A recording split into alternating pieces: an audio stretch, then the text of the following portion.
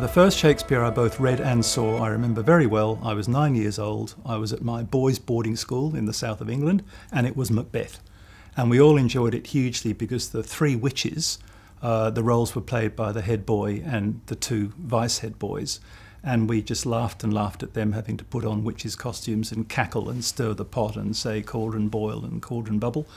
So that was a vivid memory. And then a couple of years later we read Julius Caesar in class, and we all loved the line about friends, Romans and countrymen, lend me your ears, which we thought was hilarious, bearing in mind that this was, you know, rather puerile boy's sense of humour at the age of 11.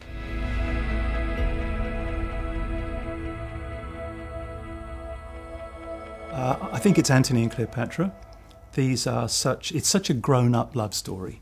And it combines that with huge range and scope right the way across the world. You get a sense of half the world being considered alongside this wonderful love story. I'm also very fond of the comedy of errors. It's one of the few plays where you absolutely can't stop laughing from the beginning to the end. It's hilarious.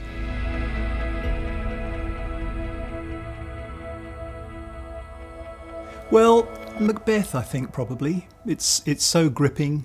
The supernatural atmosphere, lots of witches and battles, and a study of ambition that I think is really interesting, and and sword fights, and it's got everything really for young people.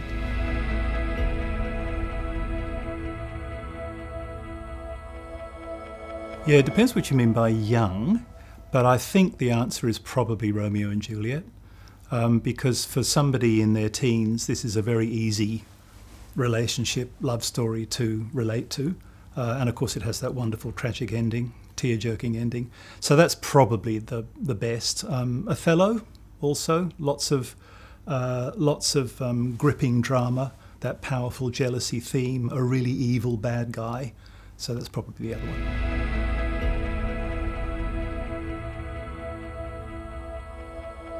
I'd say one that is definitely underrated is Troilus and Cressida. And the reason why people don't put it on very much and don't like it very much is that it is deeply sceptical about so much. It's actually almost quite a cynical play, and people don't know how to take that mixture of the tragic and the comic and undercutting values that are normally held in very high esteem, like honour and love and so on. He lets nothing escape in that play.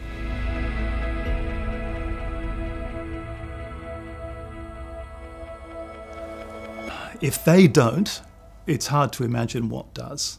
The kind of penetration into the human condition, all the different emotions, human values, the ways we recognise and disrecognise each other, and the extraordinary poetic language this is all done in, are more powerful in Shakespeare than in any other writer I can think of, at least in English.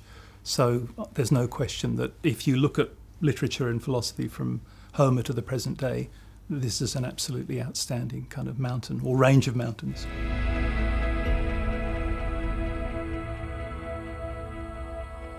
Oh, I would have to say John Bell's Hamlet, one of the first Hamlets that I saw, and this was in 1974, I think in Canberra.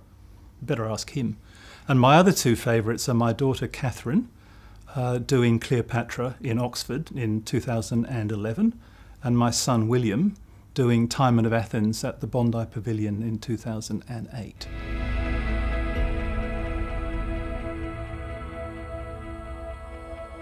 Oh, where do I even begin? There are so many, it's impossible to know where to start. I like the Macbeth one. Tomorrow and tomorrow and tomorrow creeps in this petty pace from day to day to the last syllable of recorded time. I like that one. I like so many of the things that Cleopatra says about Antony. Oh, my oblivion is a very Antony, and I am all forgotten. Or Prospero at the end of The Tempest. Our little life is rounded with a sleep. The mercy speech from The Merchant of Venice. The Shylock speech about hath not a Jew eyes, if you prick us, do we not bleed?